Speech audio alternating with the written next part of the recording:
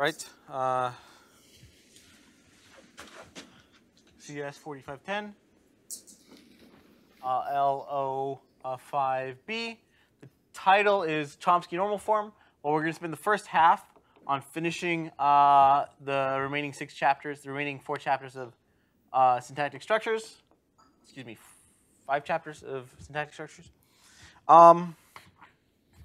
Chapter 6 is on the goals of linguistic theory. Like, what should be a satisfactory linguistic theory? How good, like, how high should we set the bar for what we're able to achieve? And he talks about 3 models of a linguistic theory. First is one that takes as input a corpus. A corpus is a set of sentences, perhaps finite. It's samples of language. You hear in several utterances, and from that you may record and have an explanation for it. You may think of a corpus like evidence. You have certain pieces of evidence, you record the evidence, and you output an explanation for the evidence. In a similar idea, the first idea is that you take as input a corpus and you output some grammar. And a grammar is then an explanation for the structure and combination and the explanatory power of what those sentences are. The second model of a linguistic theory is one that takes as input a corpus, but also a grammar itself, and outputs a yes or no if it is true or if it is not true that the grammar sufficiently explains the corpus or not. So in some sense, this is explaining a theory, is like given evidence, describe a theory. This is a model of linguistic theory that says, given a theory and a corpus, is this a sufficient corpus is this a sufficient explanation for the evidence? That's what this theory says. And the third model is that you're given a grammar G1, a grammar G2, and you're given a corpus, and that you will output either G1 or G2. And this is a theory that says, okay, given 2 grammars and a corpus, again, a corpus is like the evidence in a scientific system. It's the set of sentences, it's our measurements or observations of the world.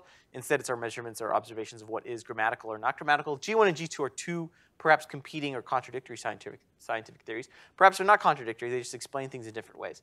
And the linguistic theory should output what is a better theory. Not necessarily what is even a good theory, or what is a sufficient theory, or any metric like that, but relatively, one is better than the other. Chomsky then goes on to say that these are kind of too strong. These are unreasonable models. And this is weak. This is weak, but okay. And if you think about in reference to all science that has ever been done ever, a physicist measuring the bouncing of a ball, a chemist trying to explain the way atoms arrange themselves, something like this. It's rare in theory that you're just going to be given your evidence and you'll be able to output a sufficient explanation for all evidence observed. Instead, you can make an hypothesis and maybe you make some more observational evidence and you try to confirm that or not. That's too strong, even not just for us, not just for linguists, because they're not working in something as formal as physics or chemistry, but perhaps for all science. This model, given a grammar and a corpus, is the grammar sufficient or not? Even for more formal fields, again, like physics or something, given evidence and given a theory, does the theory explain the evidence or not? That may be true or not, but is it a sufficient theory? Does it explain all evidence that we may see in the future? Does it make satisfiable predictions? This also is too strong for linguistics theory. This is the best you can do. Given 2 explanations of how sentences are 2 sentences are generated, perhaps one is a more sufficient explanation than the other. That's the best we can hope for this. And perhaps through repeated applications of this, we can refine ourselves and guide ourselves toward a better explanation. What is a grammar? He's not trying to determine a grammar for all in English, but what is a process to form a grammar? Not the literal grammar of English itself. Like, you may go to the dictionary and you may find that they actually have a context-free grammar for how English should be defined. But he's not determined what is a grammar for English, but how should one produce a grammar for English. And those are 2 different processes. Chapter 7, we'll skip this one, but it's some transformations in English.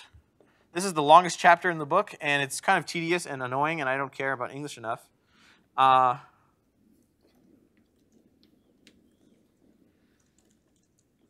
But basically, he actually does try to derive a context-free grammar for English. He does a lot of mechanical work. He looks at many extremal sentences, morph memes, and things like this. All this complicated science is going on.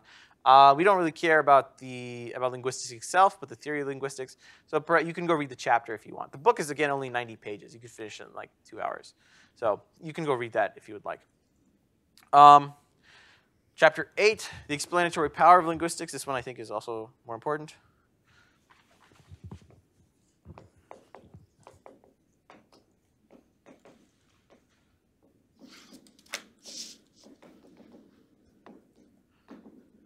So again, Chomsky makes reference to the fact that a suitable explanation, that linguistics theory should provide a suitable explanation as one does, and it should share certain traits that physics and chemistry have. And I've made that analogy several times.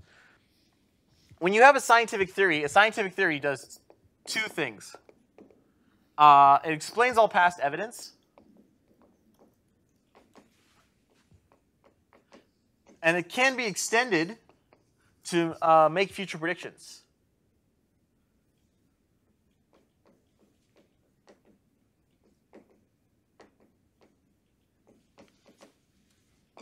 So given a specific explanation about past evidence, you can extrapolate from the scientific theory itself and explain things in the future. And he says linguistics, any satisfactory explanation of linguistics should also have this explanatory power. He's like, well, if these things are true, then maybe we should find this set of sentences perhaps to be as true of that. Two examples I can give of the explanatory power, not just of linguistics, but in, I guess, all of science, is the Heisenberg uncertainty principle.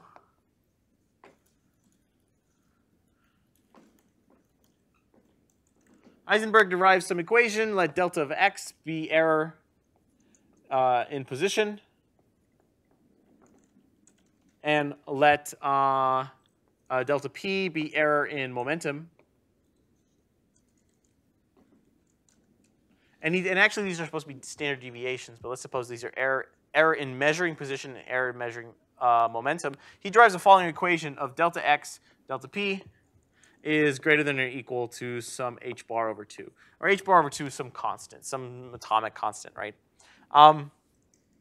Two things we observe immediately about this equation. So you have an explanation that explains past evidence. But just by looking at the function, physicists have been doing this for maybe 1,000 years. You just look at the function, and you can extrapolate what the behaviors of what the function is supposed to explain just by looking at the function itself. First off, we know that because the product of these two is greater than 0, both of these can't be 0 simultaneously, right?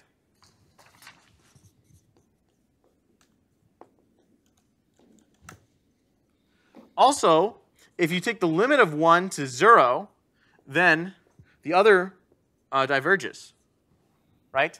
Suppose you want to very accurately measure the position of an object. The more accurate you are with measuring the position of that object, the less accurate you'll end up being with measuring the momentum. Today we take this intuitively as the Heisenberg uncertainty principle. You either know where you are or you know how fast you're going, but you're not both.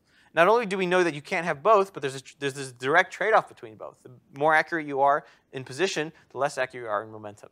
So the Heisenberg uncertainty principle wasn't generated because he was like, yeah, you can't measure both. You can do one or the other. But first you get this equation out, and then you're like, well, just looking at the math, you can take the reciprocal, you take the limit. Obviously, one or the other, but not both, right? Another famous example is gravity.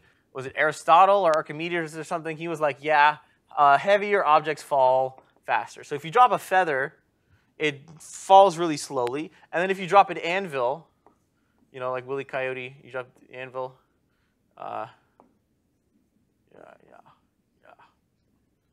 Yeah, okay. You drop the anvil, it falls really fast, right? But the feather falls really slowly.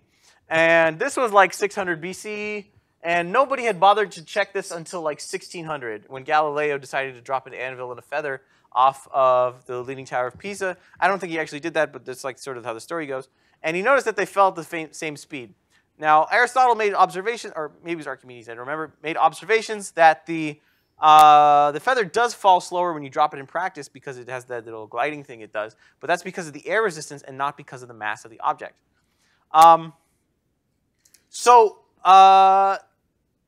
Galileo takes Archimedes' theory and extends it into an argument, and then he finds a contradiction. Suppose that heavier objects do fall faster. Consider you're at the top of the Leaning Tower of Pisa, and you drop 2 big blobs of water. Okay? You drop a big blob of water, and then you drop a little blob of water on top of each other, like this. If you drop them at the same time, if heavier objects fall faster, this one should fall faster than this one, right? So what's going to happen is you're going to have a big blob of water fall onto a little blob of water. They're going to merge into one big blob. And then the sum of the objects is then going to fall faster than both of them independently. This will fall faster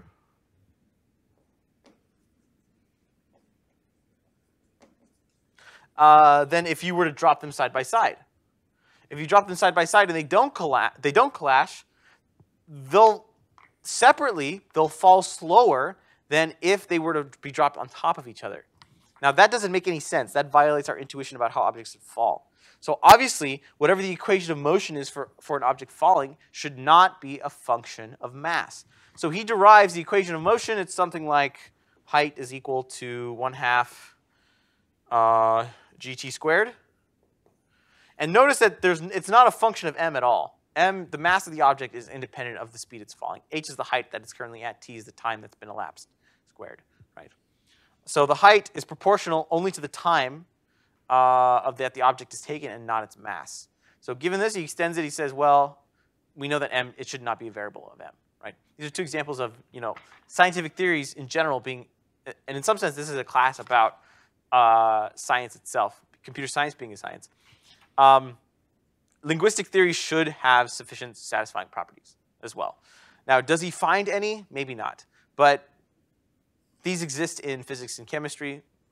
Why should they not exist in such a liberal arts like linguistics? Right? Any questions on that?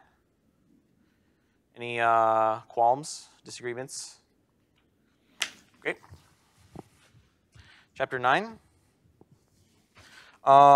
This is more on syntax and semantics. So we proved that there is not a bijective equivalence between the objects that are syntactically correct and those that which have meaning. And we gave an example: colorless, green ideas sleep furiously is a sentence that is syntactically correct but devoid of meaning. So the semantic, if you were to take a measure of the object, it should map to 0, and the syntax of the object probably maps to 1. It's syntactically correct, but semantically devoid. So he does 2 things in this chapter. First is he defeats what we'll call the loser's hypothesis.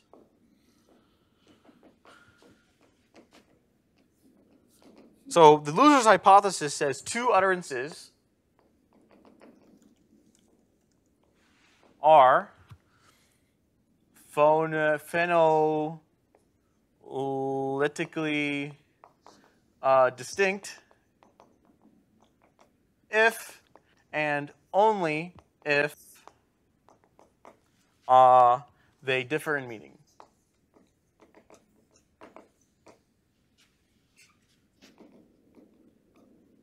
And by phonetically distinct, we mean, I don't know what that word was supposed to be, phonetically, probably. They sound different. So 2 phrases, 2 utterances sound different if and only if they mean different things. That may sound true at a glance, but actually it's not true in both directions. It's an if and only if, and it's false in both ways. Let's provide counterexamples to this sentence that are false in both ways.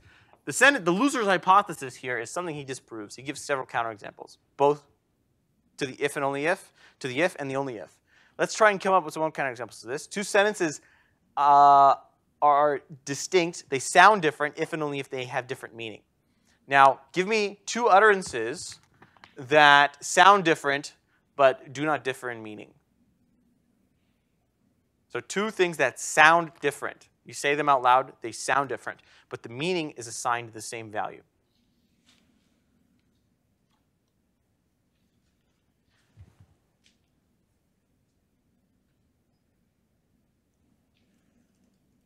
How different is different? Like at all different? They sound different. You would agree grammatically so that these are different utterances. Yeah. Stop and halt. Stop and halt, yeah. That's an example. Do we have another example? Those are assigned the same semantic meaning, yet they have totally different utterances, right? They're totally different sounding. You may distinguish those as different sounds. You would agree those are different sounds, and you may not agree that they are different. Now, let's say you do say, well, maybe one has a slight different connotation than the other. One is British or something. So give me another example. Should not and shouldn't. Should not and shouldn't. Those definitely sound different.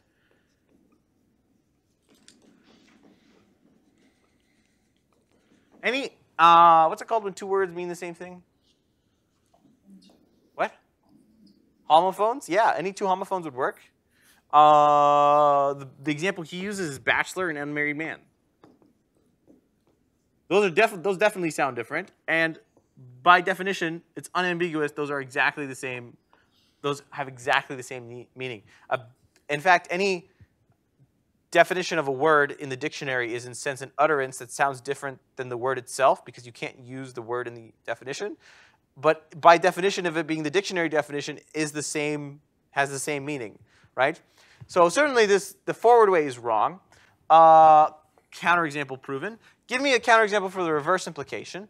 Give me two utterances that sound the same yet have different meaning. Two utterances that have the same meaning. No, two utterances that mean different but sound the same. Yeah. Duck as in bird and duck as in lower your head. Yeah, duck and duck. What is that called? Those are even spelled differently. Not only are those sound the same, they're written the same. What is that called when two words? Those are homophobes. Those are The other homophobes. ones are called homonyms. Homonyms? Yeah. Okay, it's not English class. I don't know. Okay. Give me another example. Read and read. Read and read? Give me another example. Give me one that's spelled different. Read and read. Did you say read and read? Oh, you meant the bird. No, the plant. The reed, the plant. Yeah, those sound the same, and that's unless that one's a red. Oh, well, there you go. There's one. Okay. English is a complicated language. You had one? Lead and lead? Let's do another one. Sorry, lead and lead. Lead? Okay, these are too similar. Let's think of a let's think of a more extremal one, a more complicated one.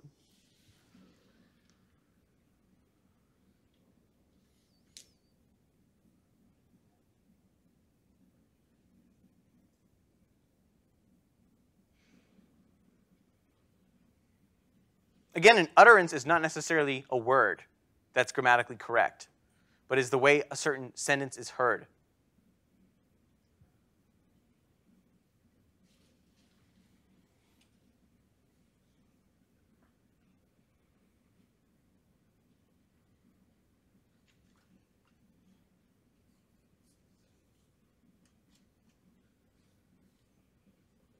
You could say exactly the same thing, but with some sort of Give me a sentence in two contexts, if that's where you're going, that means different things. So if you say sure, excitedly, or you could say sure.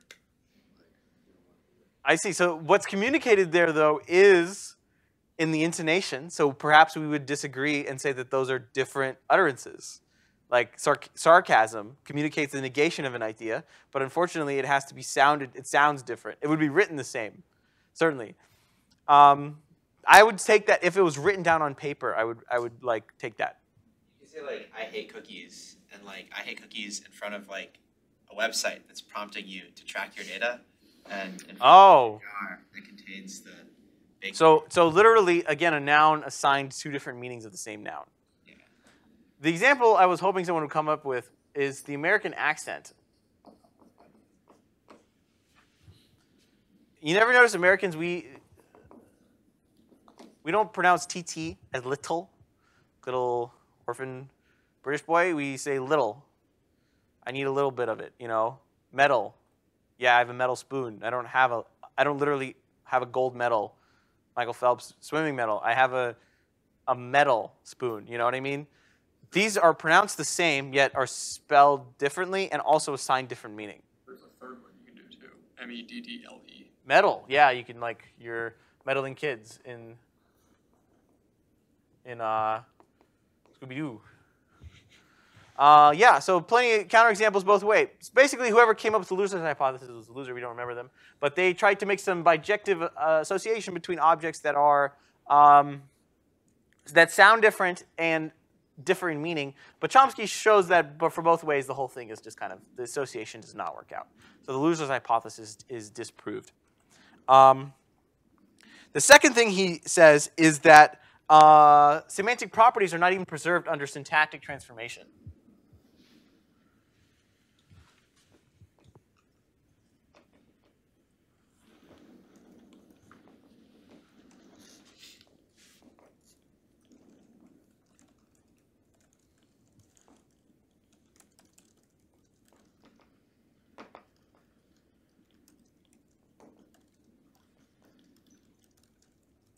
Suppose you have a sentence in your brain and you're trying to organize the ideas in a certain way such that when it becomes external, when you speak it, it is uttered as a string of words. But before it is thought of as a string of words, somehow you have the ideas in some sort of pre-language form.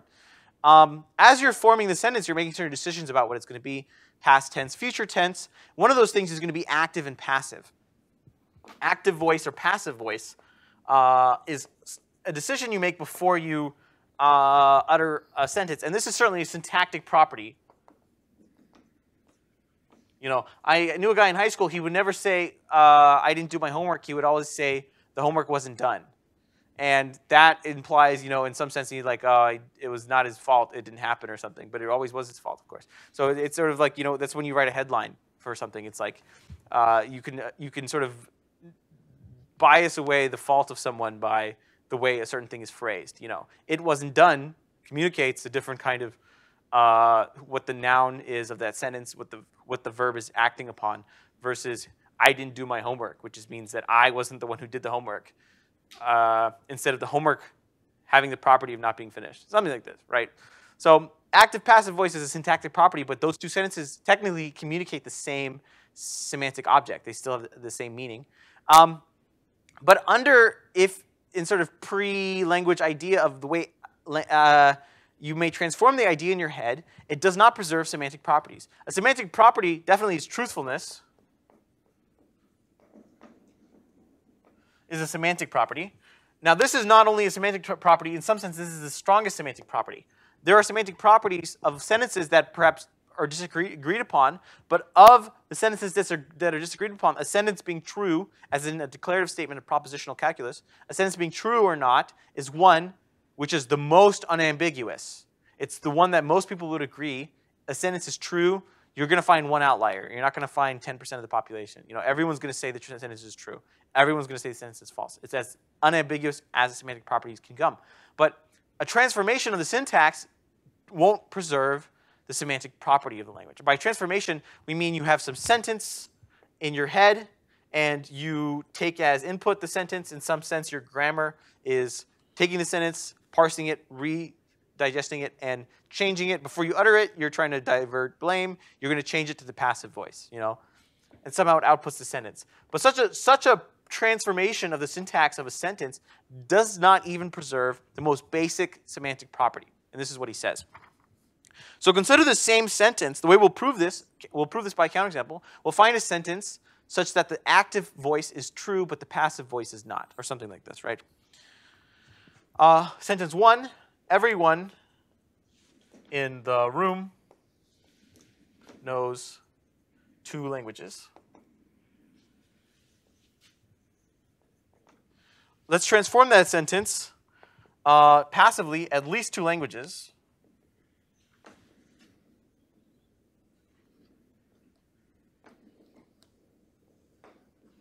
Everyone in the room. We've made a syntactic change, yet we have changed the semantic meaning of the sentence. But we've simply changed the syntax of the sentence. The first sentence says, everyone in the room knows 2 languages. How many languages do you guys know? Who knows more than 2 languages? Who can speak more than 2 languages? Can everyone only speak 1 language? More than 2? More than 1. No. You know how many languages? I know 2 languages. What are what? Russian and English. You know Russian and English? How many languages do you know? 2. Okay. Everyone in the room knows 2 languages. I know 1 language. So the statement, everyone in the room knows 2 languages, is therefore false. Okay? At least 2 languages are known by everyone in the room. What 2 languages do you speak? English and Spanish, English and Russian, English. Anyone else? Any other language? Vietnamese. You know Vietnamese? That's 4 languages. So we know the room knows 4 languages. So at least 2 languages are known by everyone in the room. That's true, because we know 4, and 4 is more than 2.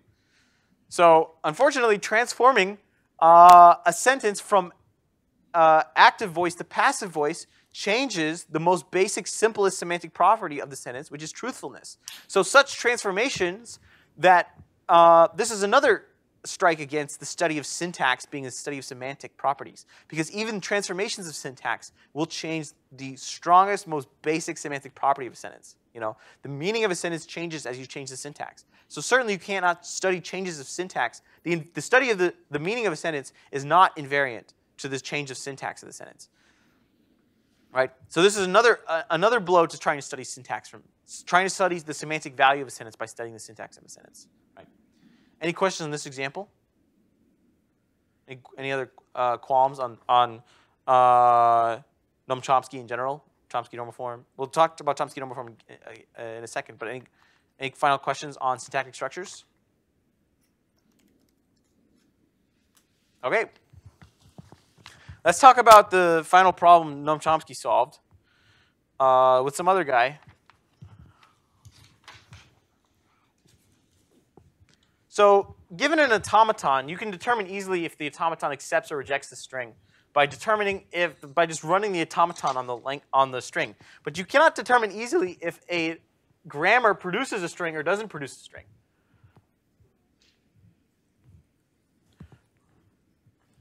So given W a word,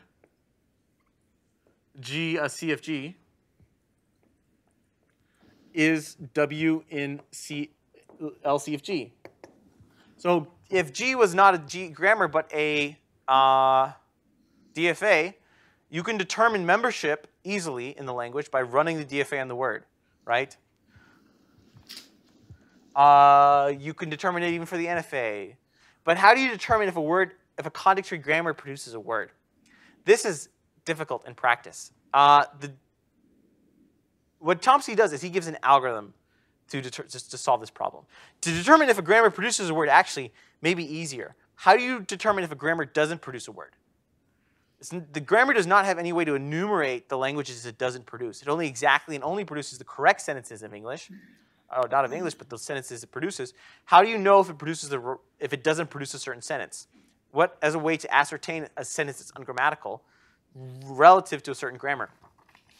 So what he does is he invents something called Chomsky normal form, and we'll talk about how Chomsky normal form solves this problem in a second. Chomsky normal form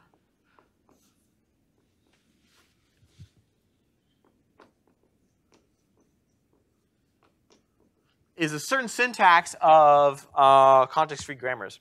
By the way, if you ever want to have a theorem named after yourself, when you write a paper about it, what you should do is name it as generically as possible to annoy everyone involved, so that they'll just name it Chomsky's normal form, and then they'll drop that because that's annoying. They'll just call it Chomsky normal form. That's how every theorem ends up getting named.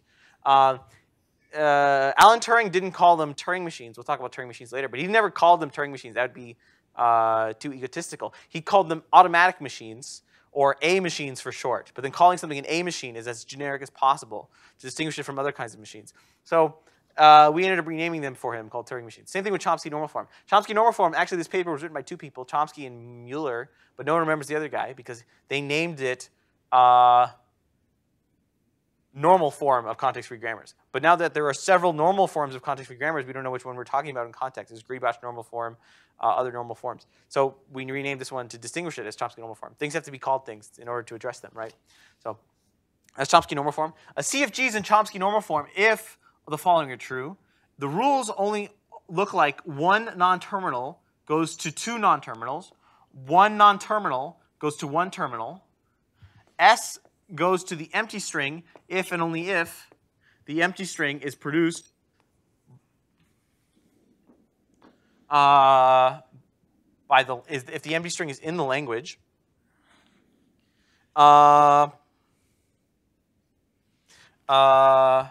Start symbol, start non-terminal.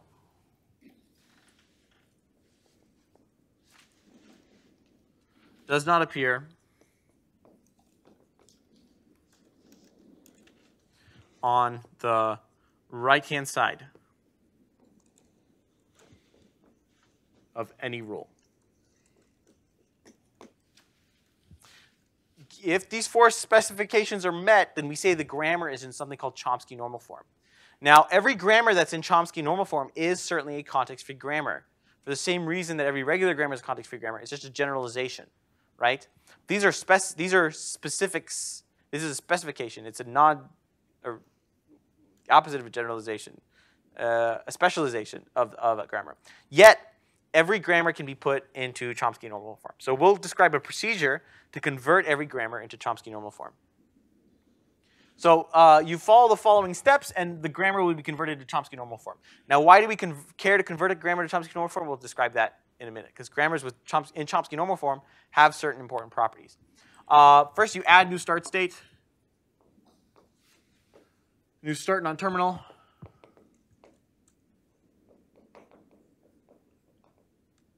S naught and production.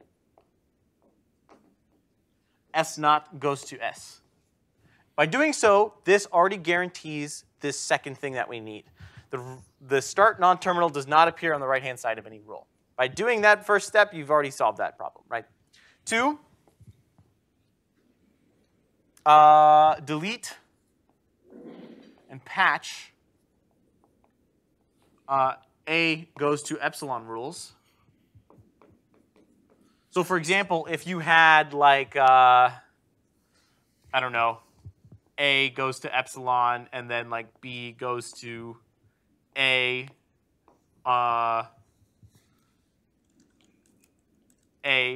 B, let's say, I don't know, a D, A, C or something. What you would do is transform that into wherever those productions would exist. So you would change that to B goes to A, or DC, or epsilon. And then you would patch out the B goes to epsilon rule wherever that appears as well. So basically, you patch out the production. The epsilon production is only allowed at the start non-terminal. It's only allowed from S0. It's not allowed from any other non-terminal. And so wherever you could have taken that production, you delete it. This, in some sense, eliminates all productions that produce no length strings, right? 3, remove unit rules.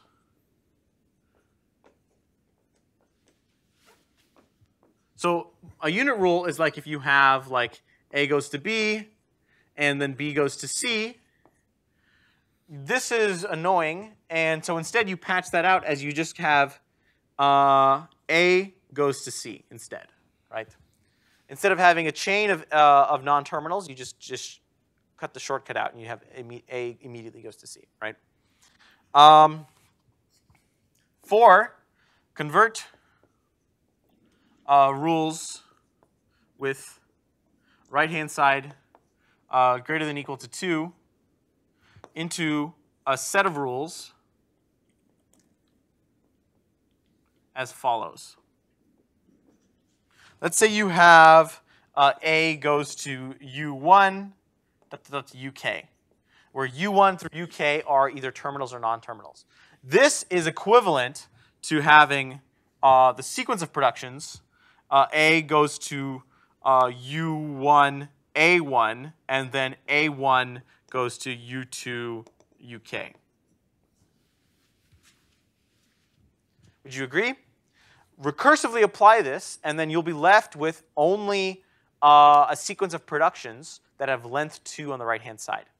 This eliminates rules of length 0. This eliminates rules of length 1. This eliminates rules of length greater than 2. So in some sense, after you eliminate 0 rules, 1 rules, and greater than 2 rules, all rules are going to have length 2 or more, right?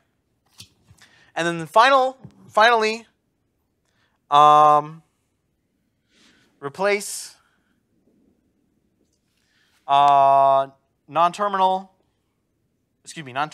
terminal on right-hand side of any rule with non-terminal. So for example, let's say you have, I don't know, A goes to little b capital C. What you would do is change this to be A goes to capital B capital C, B goes to little b, right? All this does is it makes it more complicated, but it enforces that every production looks like this. Every production is to 2 non-terminals.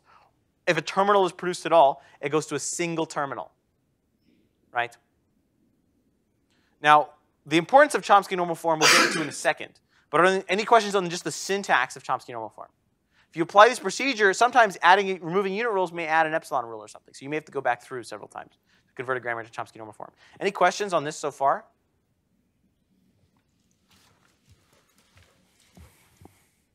Okay, let's convert a grammar to Chomsky normal form, and then we'll talk about the importance of Chomsky normal form.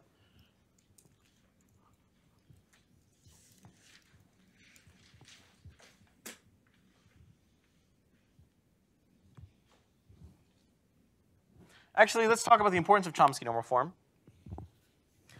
If G is in Chomsky normal form, and W has length greater than or equal to 1, then any production of W takes exactly 2n minus 1 productions. If the length of W is 0, it's just the empty string, and you can quickly determine if the grammar produces that by checking if the start non-terminal has an epsilon rule. That's the only time that the grammar produces the empty string.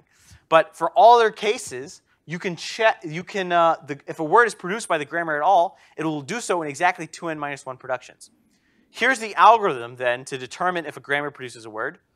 Brute force search all 2n minus 1 all possible 2n minus 1 productions, and you enumerate this big list. If your word is in that list, then the grammar produced it. If your word is not in the list, then your grammar didn't produce it. That's how you do it. So kind of a brute force way, but it does technically solve the problem. Now, would you do this in practice? Maybe not, if you're doing it with like pen and paper. But this shows that the problem of determining if a context grammar doesn't produce a word can be solved, right? It's not impossible. It's not something egregious. Here's the proof. Let W equal W1 to Wn. So it is a sequence of non-terminals, right? Now, let's rewind the clock backwards to see what intermediary working strings could the context-free grammar have produced from. Now, notice that the rules of CNF form have that if a terminal is produced, it was after an application of a rule that was 1 non-terminal to 1 terminal. So each of these non-terminals had to have come from exactly 1 terminal. Perhaps we're not specifying what order the productions are done, but they definitely each came from exactly 1 non-terminal. So from there, we know that there was a string of non-terminals. I'll call them N1 to NN. No, that's not good. Let's say A1 to AN, where A1 through AN are all non-terminals, perhaps not distinct, right? how many productions does it take to go from W1, Wn to A1 to AN backwards? And Yeah. Now, we have a string of n non-terminals. If we rewind the clock all the way, we will begin where? At the start non-terminal, right? Now, notice by the productions of the rules, you go from one non-terminal, you delete it, and you add two non-terminals. So, to go from n non-terminals to one non-terminal, each time you apply a production, you can add at most one non-terminal. You can't add 10 non-terminals. You remove one and add two, you net one non-terminal. So you have n non-terminals, and you have a start non-terminal. How many productions does it take you to go from one non-terminal to n non-terminals? N minus 1. Therefore, to go from S to W, so therefore, to go from S to W takes 2n minus 1 productions. QED. Takes exactly 2n minus 1. Questions on that proof? Fairly obvious, I think. Right? Simple counting. Let's convert a grammar into Chomsky normal form and then confirm the 2n minus 1. Consider the grammar S goes to A, S, B, or epsilon. And this is the grammar for A to the n, B to the n is a number, right? Let's convert this into Chomsky normal form. First, we're going to add a new start state. So I'm going to draw these lines to denote when I'm transforming the grammar. S0 goes to S, and S goes to ASB or epsilon, right? Now notice that we have epsilon rules, and we need to delete and patch those. So what we'll do is we'll get rid of this S goes to epsilon and replace that wherever epsilon appears. So we're going to have S0 goes to S or epsilon. S goes to ASB or AB, and no longer epsilon. Did we correctly patch that out? I think so. I can just check my...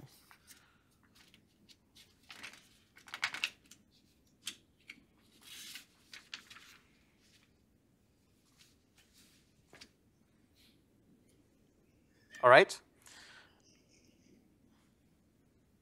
Now we also have a unit rule, though. S0 goes to S. Let's delete and patch that out. We're going to have S0 goes to whatever S goes to, which is going to be ASB or AB, and as well as the remaining epsilon. And then S is going to remain unchanged, ASB or AB. We agree? Is the grammar getting uglier? Yes. Is it getting closer to Chomsky normal form? Also yes. All right, now we have, unfortunately, rules of length longer than 2. So I'm going to transform these in the following way. I'm going to have S0 is going to go to AX or AB or epsilon. S is going to go to AX, AB, and then X is going to go to SB. We agree again. All I did is I cut that SB off here, and I cut that SB off here. So now these have length 2. All the rules have length 2.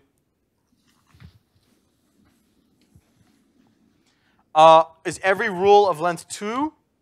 Yes, but now I have non-terminals on the right-hand side. Excuse me, terminals on the right-hand side. Let's replace those with non-terminals. S0 goes to AX or AB or epsilon. S goes to AX, AB. X goes to SB. A goes to little a.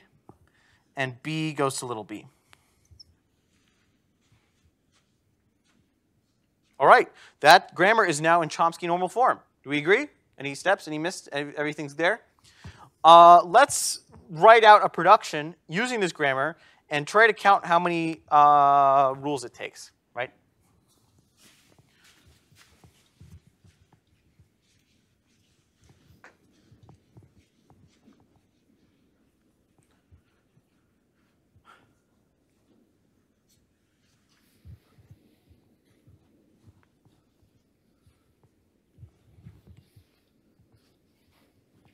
So this grammar being A to the n, B to the n should produce AABB. Let's try to produce this string and see if we can count how many productions it takes. So we're going to go S0 is going to go to AX. And AX is then going to go to, X will go to SB, so ASB. Awesome. Now XB is going to, S, we can go then to AB.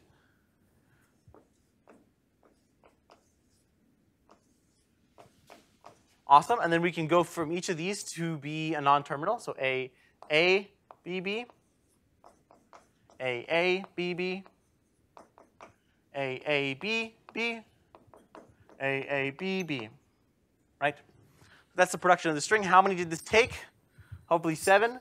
1, 2, 3, 4, 5, 6, 7. Okay? Because, and it takes 2n minus 1 for a string of length 1. So 2n minus 1 is equal to 2 times 4 minus 1 is equal to 7. Okay, good. So it takes exactly 7 productions to produce a string of length 4. Is this the shortest, smallest, cleanest, cutest grammar? No. But then by putting all strings of the same length on the same number of productions, you can determine easily if a string produces a word as easy as you can determine if a string doesn't produce a word. Again, a context-free grammar is non-deterministic, so it's not obvious to say which productions do you apply to get the right string out. That's kind of difficult to determine. Any questions on Chomsky normal form? All right.